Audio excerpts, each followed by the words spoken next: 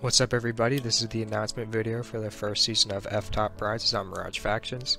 If you don't know anything about the server, it's a new 1.16 faction server with 1.8 PvP and 1.16 cannoning, which means concrete cannoning, and if you don't know anything about that, I made a video that you can find here, and I will also link it in the description of this video.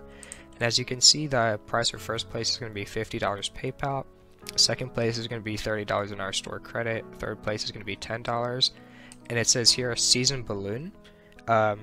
So every F-Top season there's going to be a balloon from that season that first place will receive, and the only way to get these balloons is by winning an F-Top season. And I'll show you the one for the first week. It's just going to be the calf balloon, so it's right there. It's pretty nice.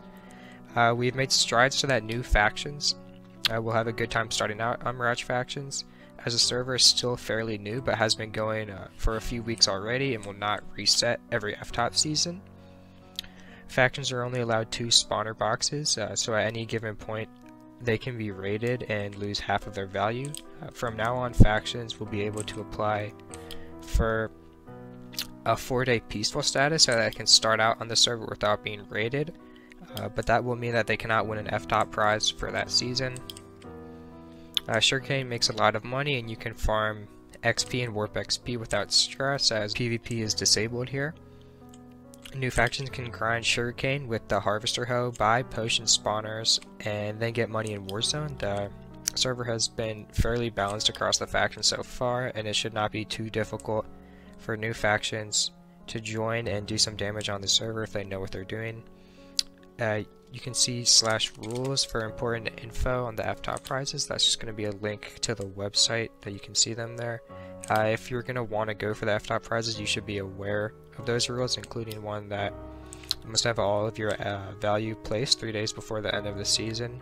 So we're going to record F-Top values at 11:59 Wednesday, 11:59 p.m. Wednesday Eastern Standard Time, and then it's just up to bases getting rated for F-Top value to go up and down.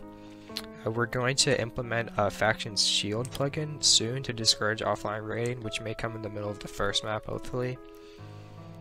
Also, one detail that I want to point out is that when you are raiding a base and get into their spawner room to collect the spawners, I want to show you, all you need to do is shift and right click the spawner, and then you can go here and then here to remove the spawners and pick them up, and that's going to work in faction territory, so that's going to prevent people from being able to waterlog the spawners. And that's everything, so I hope to see everybody here on play.miragefactions.com for the first season.